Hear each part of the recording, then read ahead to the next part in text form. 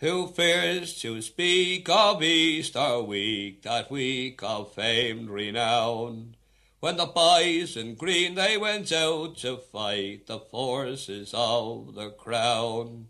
With mausers bold and hearts of gold, the red countess dressed in green, and high above the GPO the rebel flag was seen. Then came 10,000 khaki coats, our rebel boys to kill. Before they reached O'Connell Street, of fight they got their fill. Liam, since the last time I talked to you, Yeah. we put you up on YouTube, and something like 1,500 to 1,600 people have watched your interview. That's a lot of people. So I just want to ask you a few more questions, if it's okay. Certainly, yeah. One of them was a blog called Come Here To Me put up a photograph of Liam Walsh and Liam Walsh's funeral, but the picture of Liam Walsh, he's in a uniform. That's right. Could you tell me about that?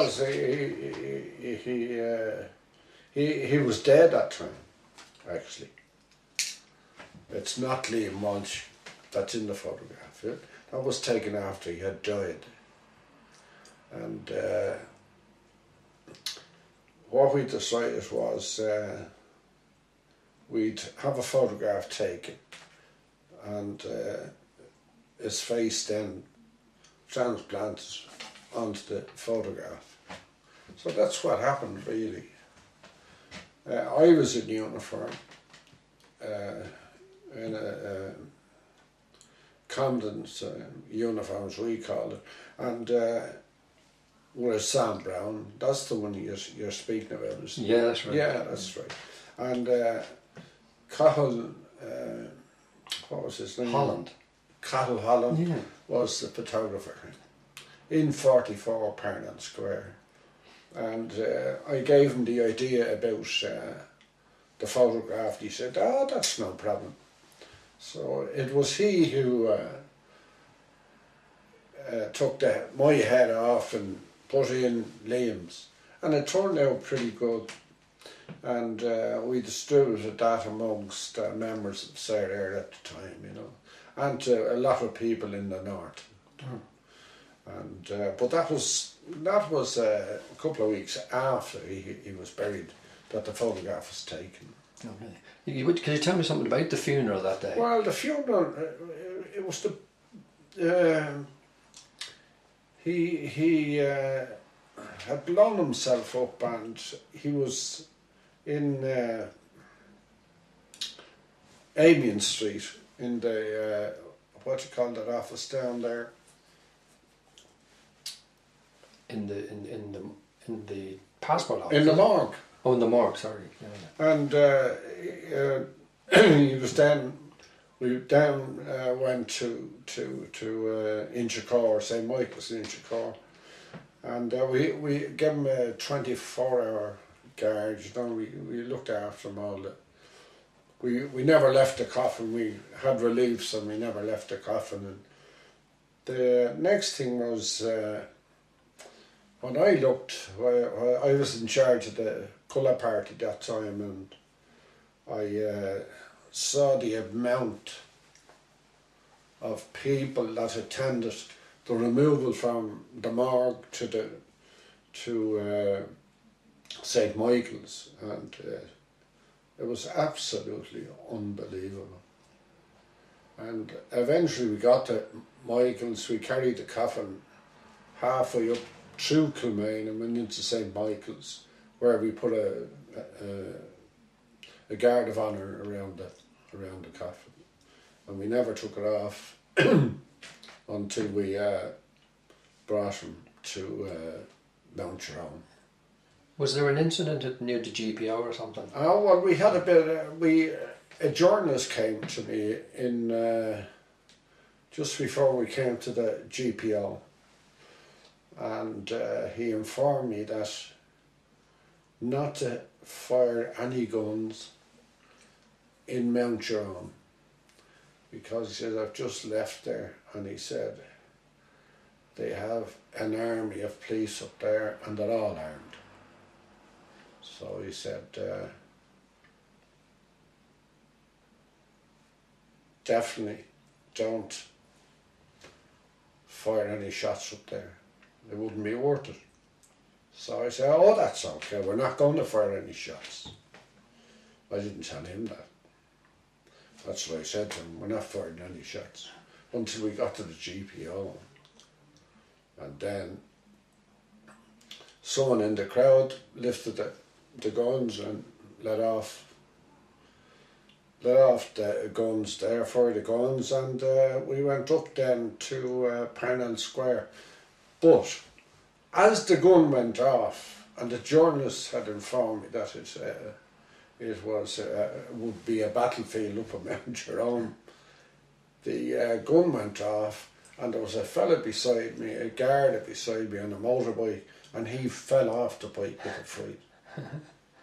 Because he was expecting it up at Mount Jerome, so he fell off the bike there.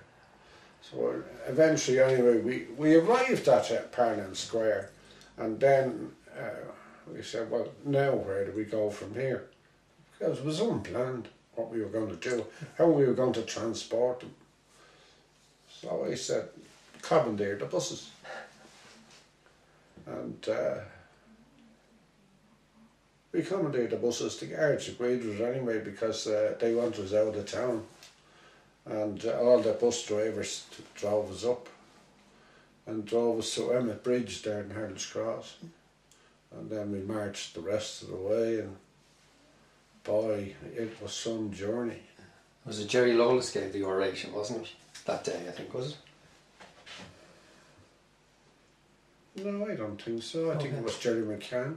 Okay. Was it? No, maybe. I'm mixed up now. It was either Jerry McCann or Jerry Lawless. Right, yeah. Well, what's his name? Not Jerry. Eamon. McCann, yeah. I'm not sure whether it was Eamon or not. God, I'd have to check that. Eamon didn't speak of Peter Graham's thing, did he? Speak of that as well? Oh, he did. He done Peter Graham's. No, did he do Peter Graham's? I thought, what's his name done Peter Terry Galley. Terry Galley. Oh, right, okay. Yeah. Am I right? You're right on that, that's right. Yeah. So I have a funny idea it was Eamon McCann.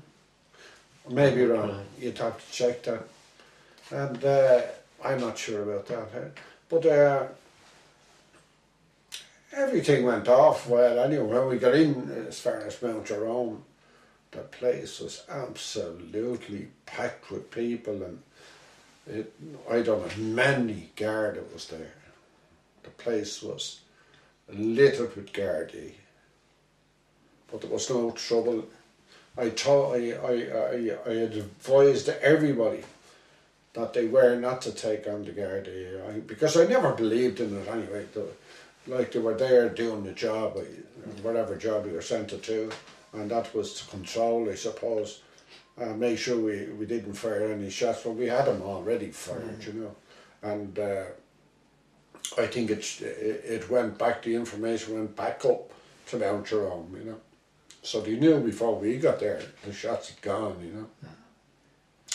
And then we went in and we buried them there in Mount Jerome.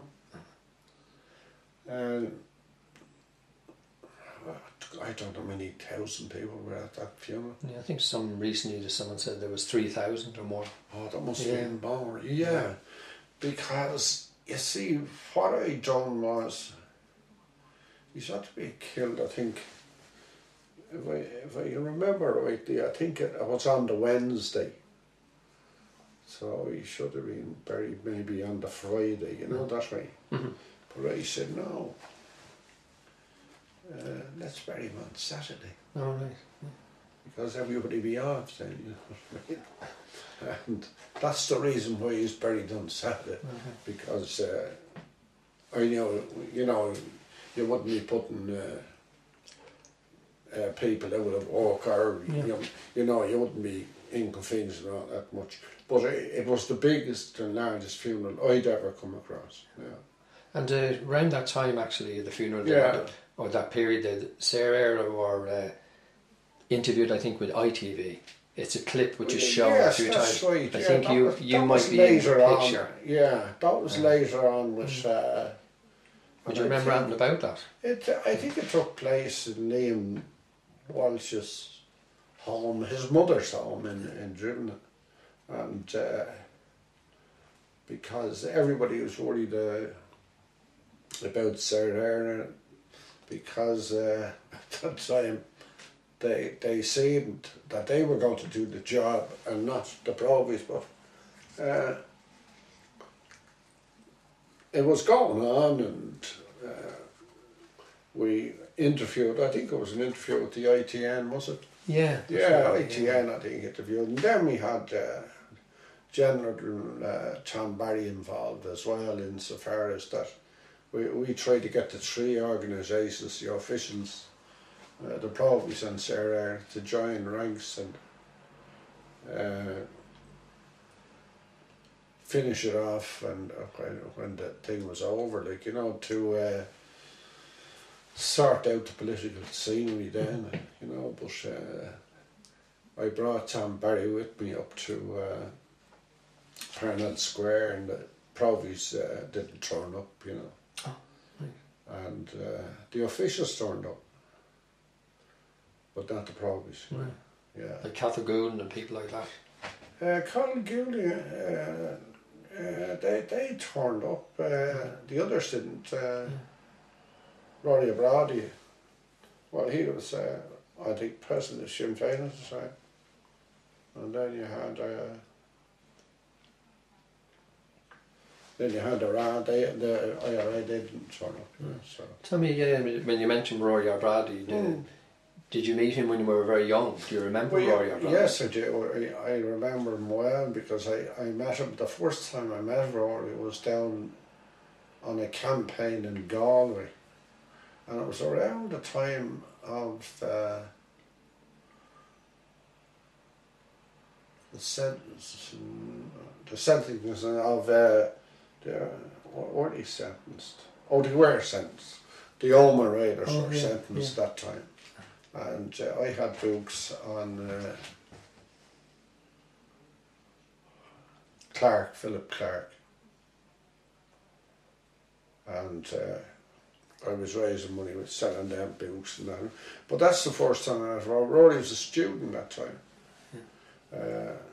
He was attending college, and they were going to get a fella called Paddy Burke elected to the Dáil, of course, on a abstentionist ticket. As an abstentionist. And I think that year we got 4 elected. 4 Sinn Féiners were elected. Rory O'Brady was one of them, wasn't he? I think he was, and Tom Mitchell was another, maybe. Yeah. Mitchell was elected in the north, wasn't he? Oh, Mitchell and Clark in the north. Tom Mitchell was elected MP. Yeah. And Philip Clark was elected MP for the Northern Ireland. Yeah. And then 4 down south. And 4 in the south, which was pretty good for the first out, you know. Yeah. And the people knew they were going to abstain. But I myself thought it was a waste of time. De Valera actually invited them in, like, you know, to take their seats. Oh, did he? And fight their thing inside, you know. And he also got a great kick out of the fact when the pillow was blown, he was in touch with the government and telling them what they should be in the headlines and all this sort of business. This is De Valera now we're talking about. Oh, is that right? He did, yeah. He was he was very happy that I went up, yeah. Well, actually, when you're talking about the pillar, and I know you would know something about that. The which? About Nelson's pillar. Oh yeah. Do you have any stories or memories of the pillar from when you were a child, even? Well, I went up on it as a child. I always remember going up on it, and I've gone up on it a couple of times, a few times I went up on it. But the amazing thing about the whole effort is that I was conceived in early March of 1932, and it went up on March 66. Was there some? So I'm sure my mother, when she was pregnant with myself, must have walked past Pilar. Nelson must have known that that's the guy who's going to have a go at me. You know, but that's really what happened, because I was born on the 2nd of December. So I reckon I was conceived in March, early March, which was around the 8th. Did your mother have some story about Nelson or something? No. No, there was always stories going about him, but that was the story she used to say to me, like, you know, if she got into bad form at all, I always remember that if someone was contradicting, you say, oh yeah, that'll happen when we get home now, you know. You know, so, and this was in the 40s, you know. Just when you're going back even years ago, did you have any other memories of the 1950s or people you would have met at that time? You know, people that, like in the 50s, there must have been people that had been around in the 20s. Like you said about Tom Barry or that. I met in 16, from 16. Yeah. Because I met Elizabeth Farrell. Oh, right, yeah. Kathleen Lynn. And Grace Gifford. And how I came along to meet them was they never changed their mind. Yeah. They stayed Republicans until they died. And there's a grave up in the Republican Plattenglass, and with Elizabeth Farrell there. I don't know where Grace Gifford, she died around, I think it was 59 or something. I think Farrell died in 57, I think, did she? She died 57, was it? Yeah, because I know she was speaking at rallies in the 50s for the Republicans. Oh, she was, yeah, and she was a lovely woman. Because she was, when I seen her for the first time, I was only, how old was I? 21, I think, a little over 21, I think. And I could have been 22, 21 or 22. But when I met her, I collected her to bring her to some function to raise funds for the prisoners. And I collected 3 of them, Dr. Kathleen Lynn, Elizabeth Farrell and Grace Gifford, the 3 of them. And when she got into the car, I could not believe it, because she was dressed in sort of greeny tweed with a hat, you know, that you'd see in the films now, like, you know. She was a powerful looking woman, you know. And to me now, they were three ladies, like, you know. They were beautiful. But then I also met the man who walked with James Connolly up to the GPO, a man called Frank Robbins. And I met him through the union. I've met a couple of people like that along the line, you know.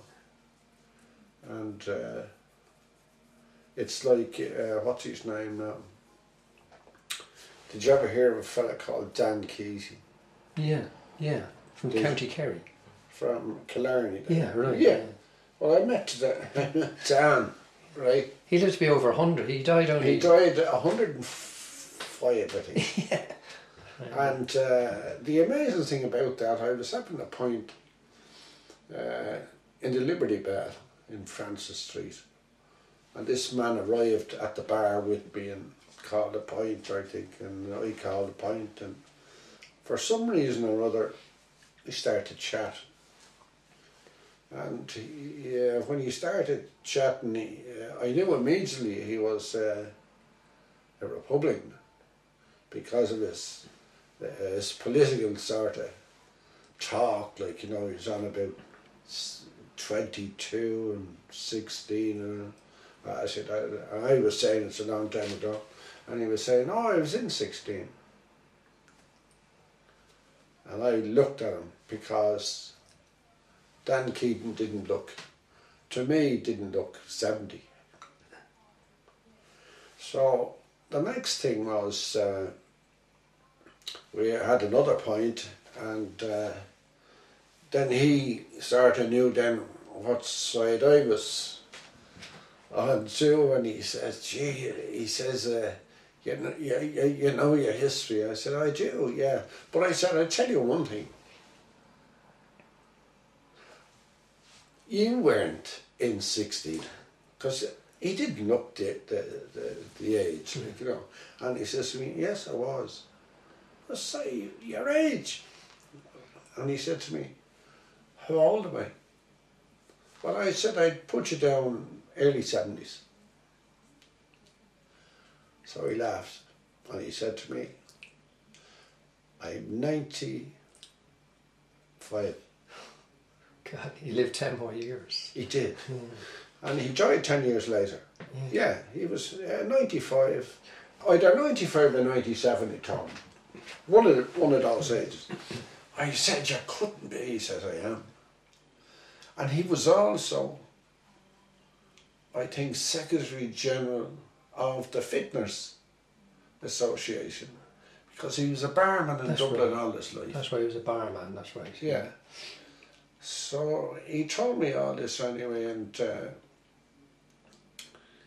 we had arranged to meet again on the Wednesday. This was on a Monday. It was on a Monday, and I said, I'll meet you here Wednesday. And I arrived in the Liberty Bell on Francis Street. And I didn't meet, he never turned up. So I didn't know what happened. Nothing happened, and the next thing, I'd forgotten all about Dan. But I was telling the story about Dan to loads of people. Yeah. And I was telling it in a bar in town called Grogan's. Oh yes, yeah. And I was talking to Tommy Smith there, and he knew him very well. But this old man sitting down having a pint said, I know him, I knew him very well. He said, I worked for him. And he told me, well, I said, I made the pint, we didn't turn up. He said, if he didn't turn up, there must be something wrong, you know. Because once he'd say, I'll turn up, he should have been there, you know. But anyway, I didn't meet him again. Until the BBC was doing something on the pillar, and I was being interviewed with this journalist, and the journalist anyway he had done something, and the next thing was he rang me one night late and said, Liam, you won't believe this. He says, The Wind That Shakes the Barley, the film, he says the directors decided they'd send a limousine to Killarney to collect this man. Ken Loach, the director. The director. Yeah. That made the film. Yeah. Directed that this limo should go to Killarney and pick up a man there, right, called Dan Kesey. Right, yeah. See, now it never hit me. This is now 7 or 10 years later. Yeah. You know, it could be 97. That'd be 3, 4. I'd say about 7 years, maybe 6 or 7 years later. Whenever they were shown it in Cork, the premiere was in Cork. So I said, oh gee, and I say, how old is he? He says he's 104. Yeah. Would not take the limo. Why would he take the limo? He says, no. He told me he would get a bus to Tralee. And he says he's 104. He'd get a bus to Tralee, and he'd get the train from Tralee to Cork, and they could pick him up in Cork. Now, I said, 104, you must be joking. Oh, he says. I remember reading in the paper where he said, I know he was walking to the cinema. I remember reading this thing. But Right. Unbelievable at his age. So the next thing was, I put down the phone. And I was sitting there, I don't know, I probably sitting there watching television, and I said, damn, McKee, that rings a bell. And it was the man I met in the Liberty Bell. 7 years previously. The man that never turned up. And he was from Killarney. I only realised it when I sat down. You know. Actually, the farmhouse that they use in that film where the rebels lived. Yeah. My father was born in that house. Oh, you're not serious.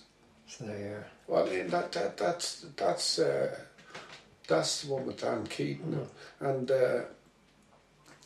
I went down there after, and I'll go back again and put a read on, you know, on the grave. And he never changed his views, did he?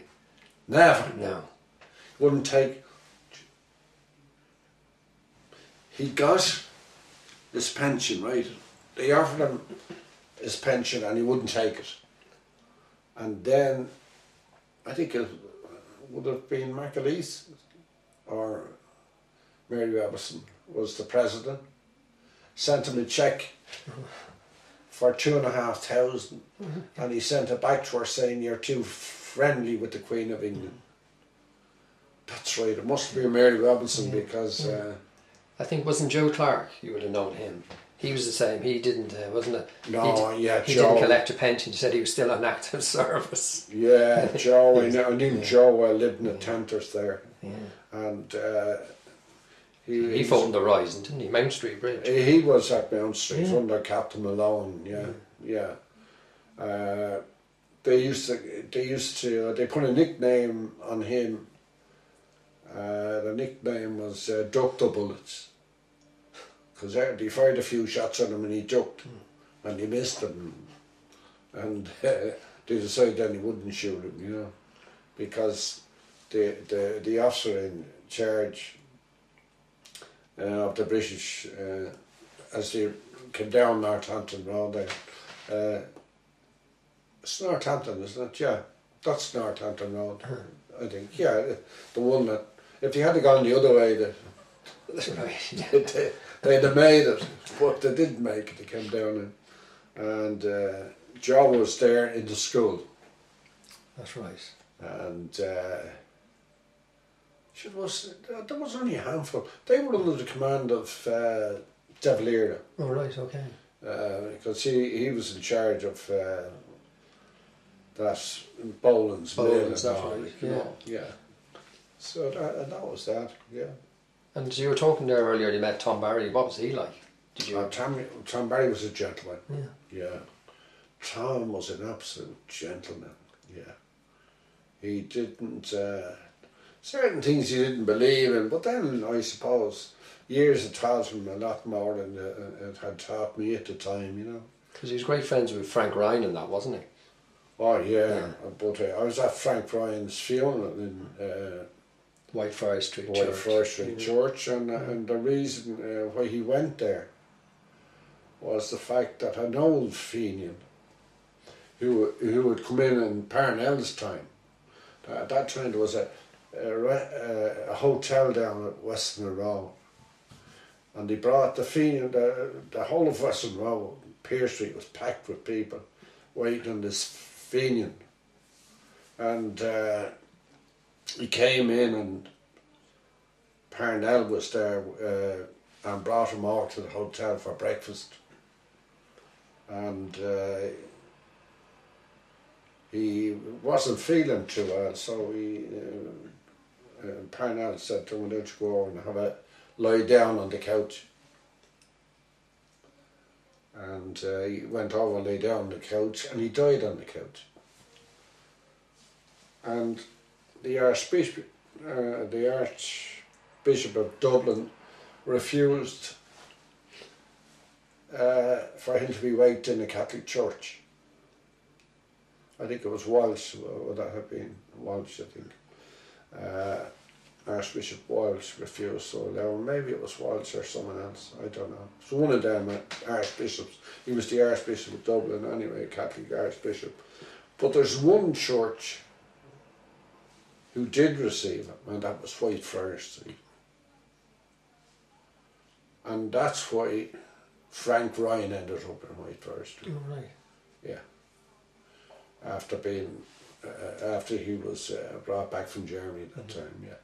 I attended that removal. I was at that as well. Oh yeah. Yeah. And David Andrews was at it. That's right. He played a part in helping to bring him back, wasn't That's he? right, he did indeed. With his sister, Eilish, I think her name That's was. right, yeah. Yeah, because I had a relation through marriage that was killed in Madrid, like in the International, you know. What's his name? His name was Dinny Cody. Oh, right, yeah. Yeah. Dennis Cody, but they called him Dinny, you know. Yeah. And he was alongside the man that run the bookstore, what's his name? Oh, Mick O'Reilly. Mick O'Reilly. Oh, yeah. right, yeah. Yeah. I worked with Mick later on in years in the buses, you know. Oh, right. But Mick was a lovely man too, yeah. But yeah, I remember that very well, you know. What do you think? I think it's fantastic. Well, thank you very much, Liam. Right. We'll come back to you again after this one has about 1,500 views.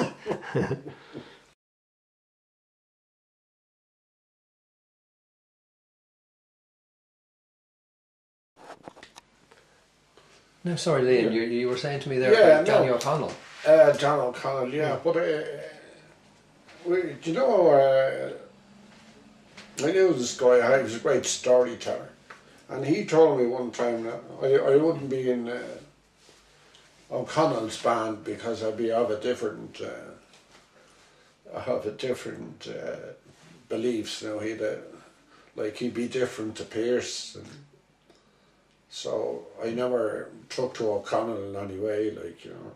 But I heard a story about these two guys, you know, they're going at the time the carriage. A horse and carriage, and they were going down the country down to Cork or somewhere. And, they arrived at an inn halfway down, and they pulled in to get a meal and a bed for the night, you know. And after they had their meal, and they asked the innkeeper, would he have a deck of cards? They could have a game like before they went to bed.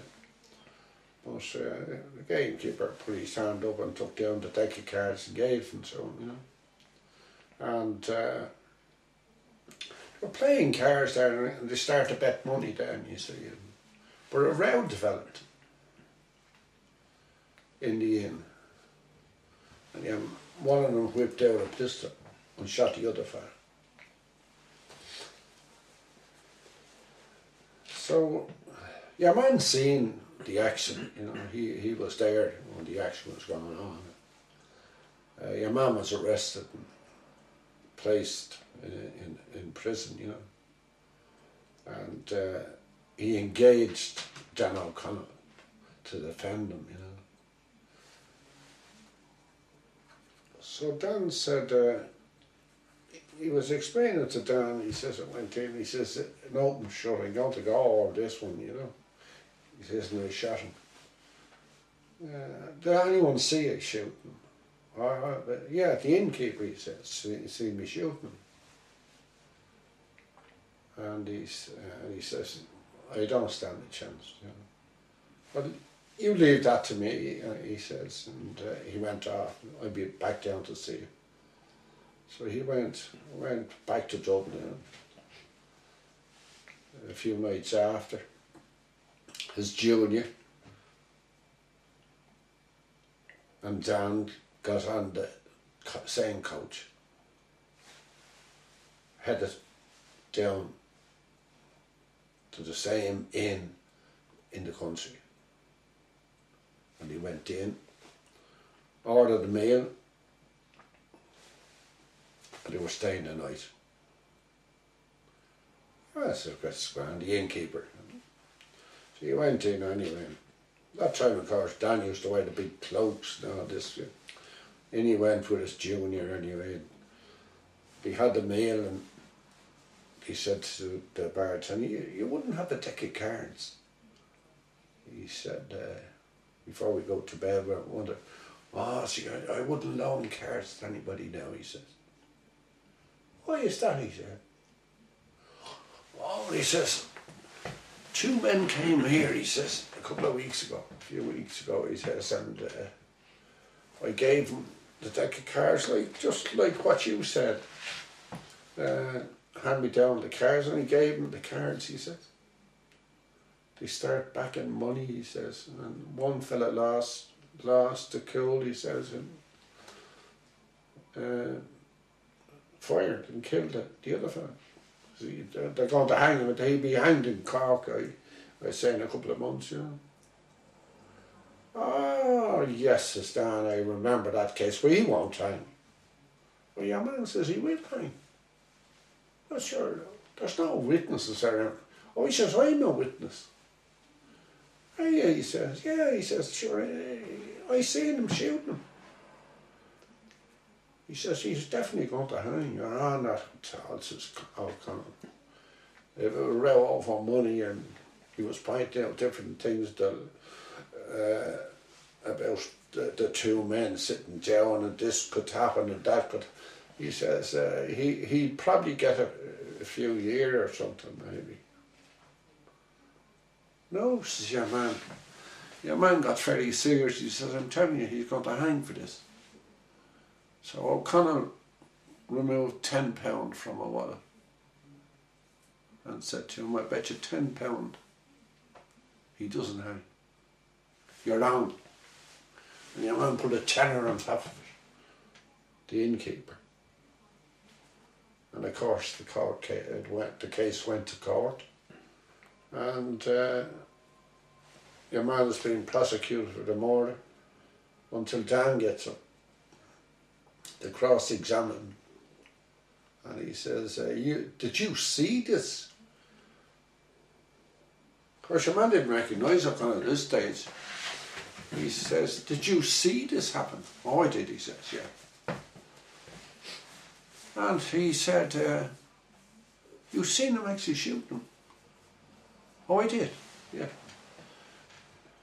But is it not true, he says, that you're going around placing bets that he's going to hang?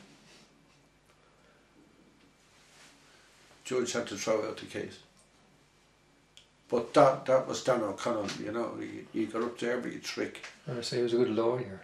What? Good lawyer. He was going up Lord Everett Street one day, and there's a fella digging a hole, you know, and Dan is up for election, and your man says to him, hey, do you think you'll win the election, Mr. O'Connell?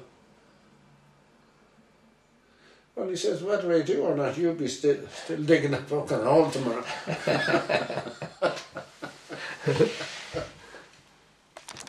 Yeah. Who fears to speak of Easter week, that week of famed renown, when the boys in green they went out to fight the forces of the crown, with Mosers bold and hearts of gold?